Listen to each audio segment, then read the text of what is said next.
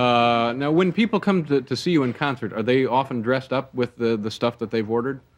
Yeah, oftentimes, yeah. Yeah. Now, during a concert, you keep your talking to the audience to a minimum, don't you?